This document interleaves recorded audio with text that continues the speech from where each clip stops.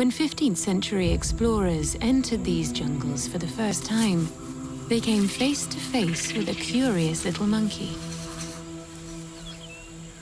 With their colored cap of hair, they were thought to resemble Capuchin monks in their robes and hoods. So they were named Capuchin monkeys.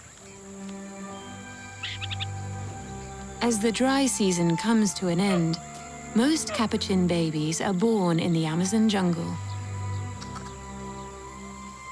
This troop consists of a dozen related females, their brand new offspring, some young males, and the alpha, enjoying the perks of his status.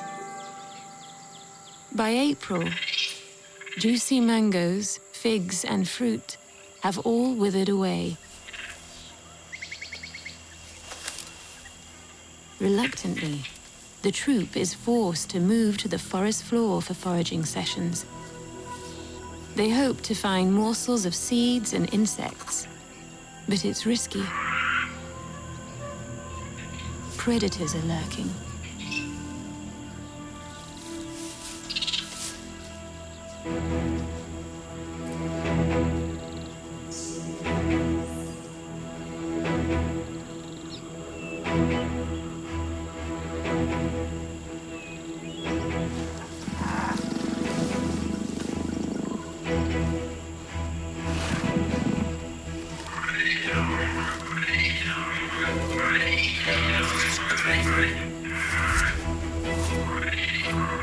Once the sentinel raises the alarm, the troops scurry to safety.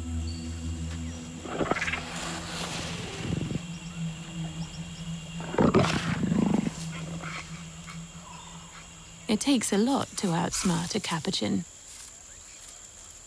They are considered the most intelligent of the New World monkeys. Soon they've discovered a safer source of food, a late-blooming fruit tree. But even here in the canopy, they can't drop their guard.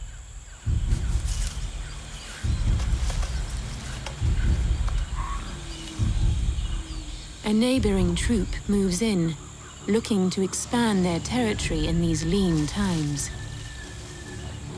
But there's not enough food for everyone. They'll have to evict the residents.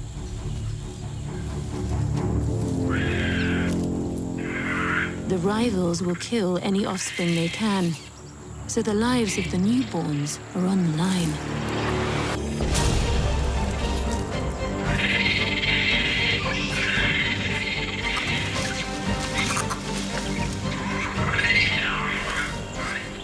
The troops' only defense now is in unity. With the alpha leading the charge, the females back him up.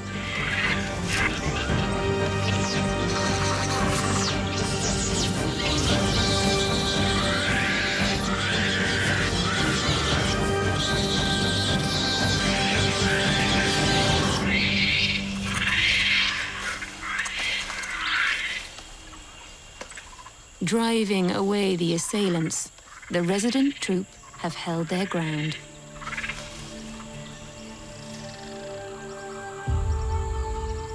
Females will attend to the wounded alpha, and the troops settle nerves with some grooming. With the rains approaching, the Capuchin troop have made it through the hardest part of the year together.